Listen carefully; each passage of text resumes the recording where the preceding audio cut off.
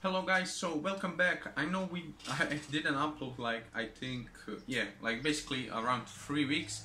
So first thing was I got this new toy and one second. Yeah, so basically I got this new toy, this graphic tablet. And after that, like, I tried to practice a little bit and wanted to make this video, and I started making a video. But then I left for a trip, right? And yeah, I tried to went to Switzerland. They didn't let me in because of this Corona shit. And basically after that, I just went to Rome because like Italy is fully open, and everybody that haven't been in Rome, yeah, I recommend just go and visit. Like basically it's a sick place with a lot of things to see.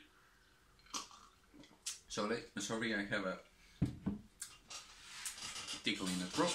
And yeah, so what I'm gonna show you is like what I learned on this graphic tablet, and trust me, it was like pain in the ass of the experience, because I have to look like in the screen and focus like my brain on the tablet and pressure, right? And yeah, basically it's fun experience, and I want everybody to try it. And like this tablet, they go like 200 euros, and it's a good price for beginning. And I think it's better way to start digital art than if you would like upgrade to the like more expensive stuff like the screen tablets that they cost quite some of the money. And yeah, so basically let's begin and enjoy. But before that, just I'm gonna tell you one thing. If you haven't subscribed and like this video, and you can look in description, there's a link to my web store, and maybe you find something nice if you like some shirts and yeah, something that I designed, some paintings. So yeah, basically that's it. Enjoying the video. Okay guys, so basically before we start, make sure that pressure of your pen is right for you. So now we're gonna start.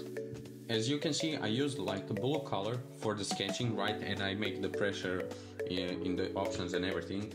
So basically what I do with a blue sketch, I call it blue sketch.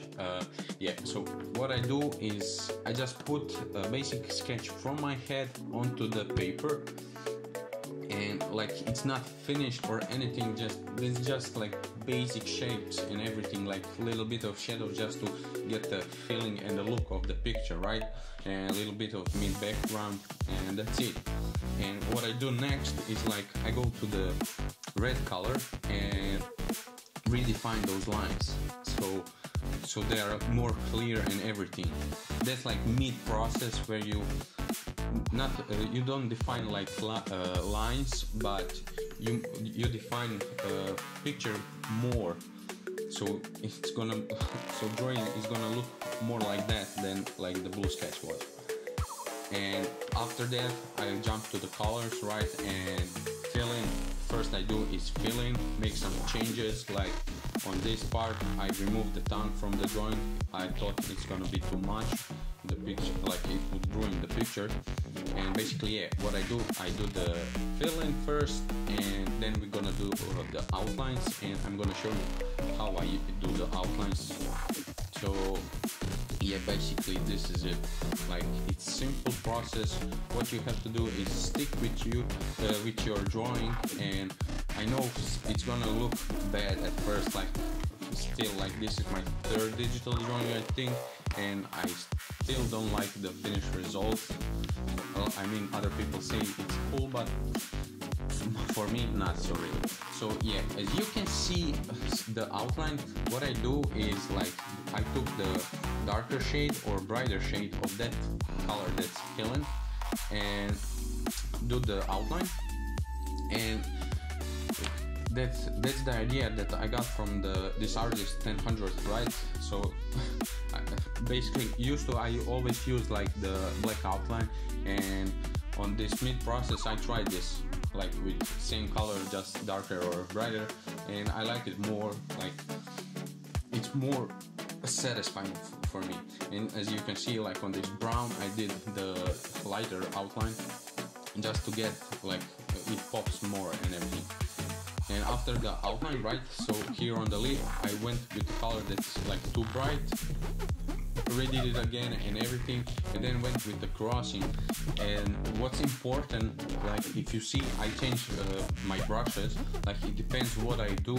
Like I changed my brush, like this one has like pressure sensitivity, so the pressure I put on the pen, it changes the size of my mark I leave on the paint, on the paper, right? And I go with this cross stitching on the for the shades and highlights, some highlights, not really all. And basically, yeah, like this part on the eyes, like this one is like really bright, right? And when I move back, you can't really see that, and that's my mistake. But I don't know why, but I stick with it. I liked it and everything, so I don't because like I don't really care what others think, but as long as it satisfies me. And yeah, basically that's it. Like guys, you just need to like practice and everything will come with the time, right? Like whatever you do, you just don't give up with it, as it can be like bad at first, and after months of practice you can get like awesome results.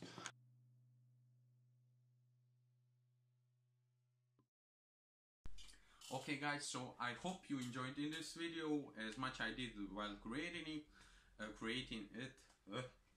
Pronunciation is shit today. And yeah, so basically I hope you enjoyed it. If you haven't seen my last video, I'm gonna put it somewhere here and you can just click it and see it. And yeah, don't forget to subscribe, and see you next time.